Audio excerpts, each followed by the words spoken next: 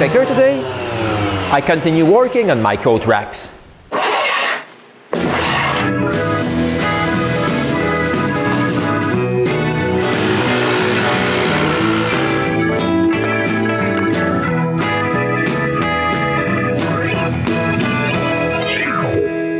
In my last episode, I turned this pose with a lot of help from Peter.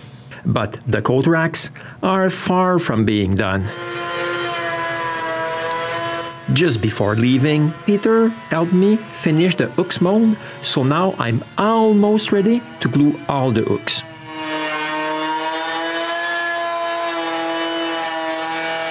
But I need wood for that. So I cut several pieces from the cherry board I bought.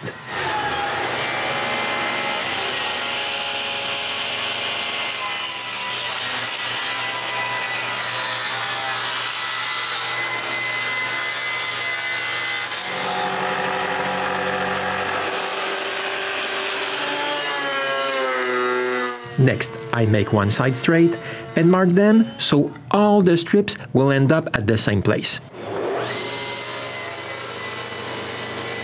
Then I cut all the strips I need to complete both coat racks. To complete the hooks mold, I need to cut it in 3.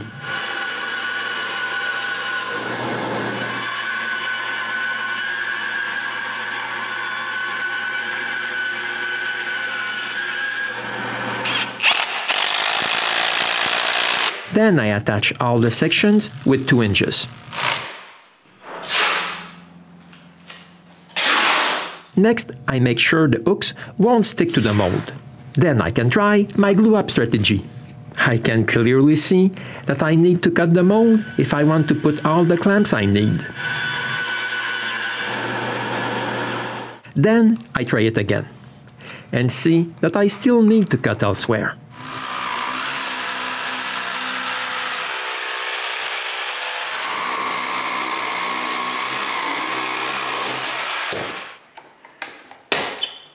After a final test, I can glue the first set of hooks.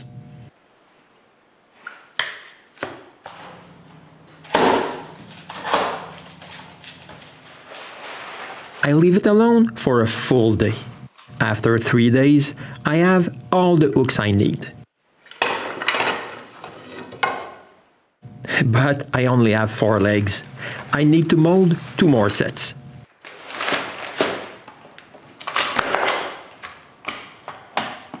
Because I use all my clamps for the glue-up, I can only make 1 glue-up a day. But on the next day, I'm able to glue the last set of legs.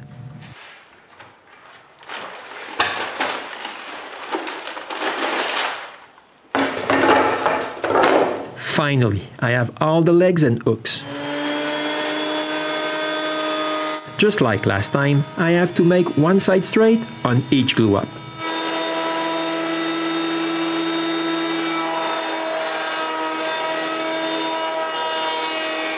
Now that all my pieces have one side straight, I can cut them on the table saw.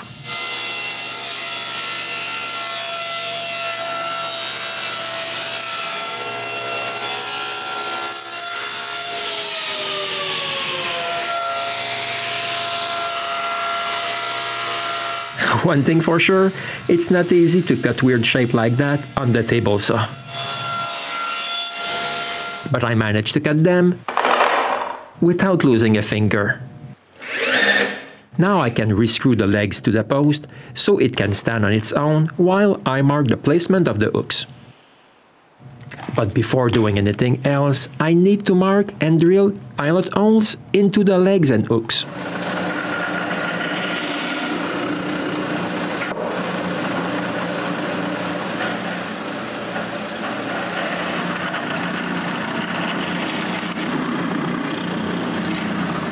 The hooks have such a big curve that I can drill both of their holes on the drill press.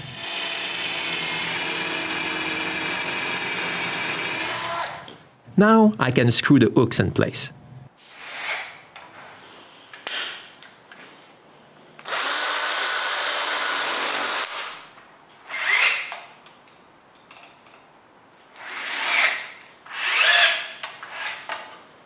It's perfect.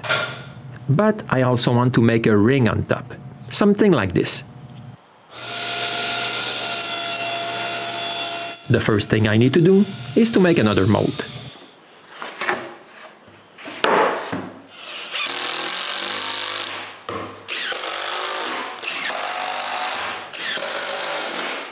When both layers of plywood are glued and screwed, I can draw the circle I want and drill a hole in the center for the jig I'll use to cut the circles. It's quite simple. It's just a piece of cardboard with 2 holes at the right distance and a pattern collet.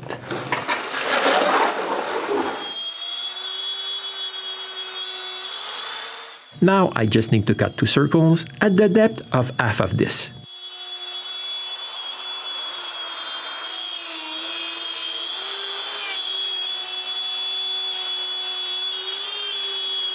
When I'm done, I cut between both circles.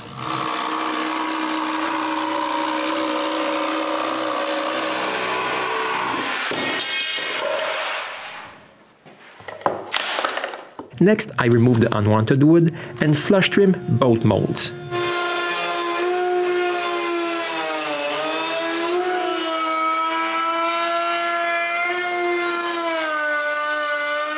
To be able to clamp the strips, I need to remove wood on both molds.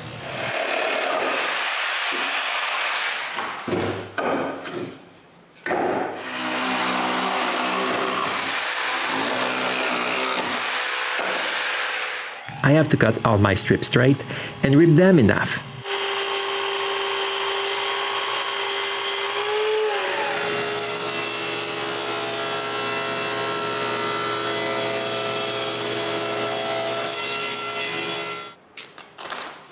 I finally have everything I need to make the 2 rings. I want to make both rings at the same time. So I begin with this mold and glue strips on the exterior of the circle.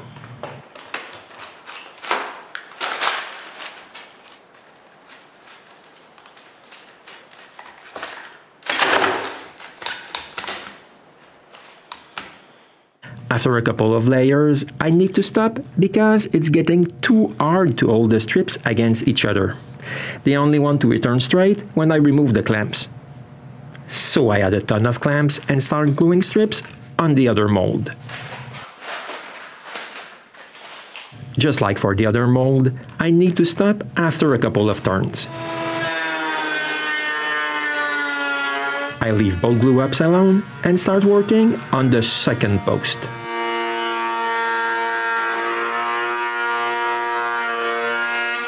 The first thing I must do is make sure it's straight on 4 sides.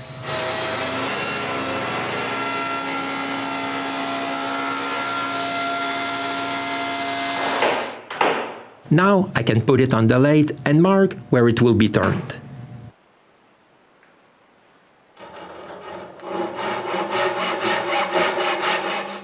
Then I cut the corners where I won't turn it. Now I have to repeat all the same operations Peter and I did for the first post.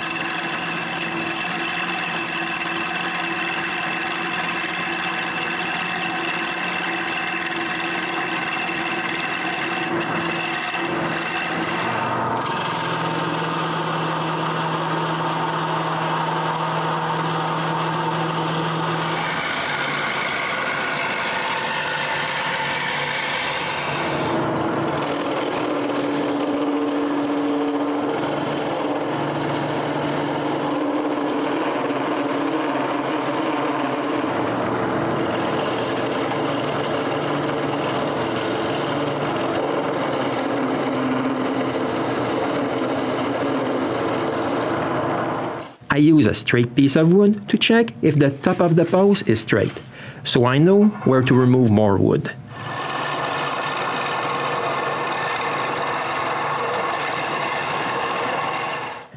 Unfortunately, the piece of cherry I used had a nut.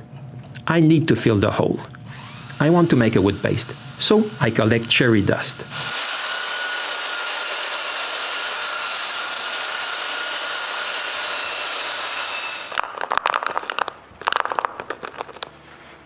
After a while, I have enough dust to make an epoxy mix with cherry dust. Then I fill the hole with this paste. While the epoxy is curing, I can add 2 strips on both rings glue up.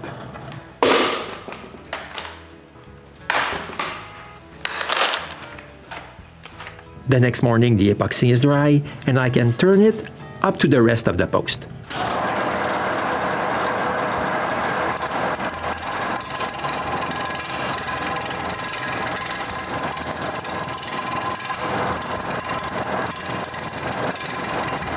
When I'm done, I just need to sand my new post.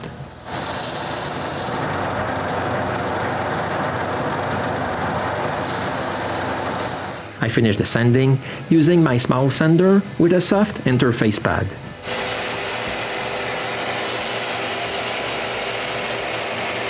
This makes a really nice job if you compare it to the spot which is not done yet. Those coat racks are not done yet, but if you are curious and want to see the final result, you'll have to come back for the next episode of the Woodpecker.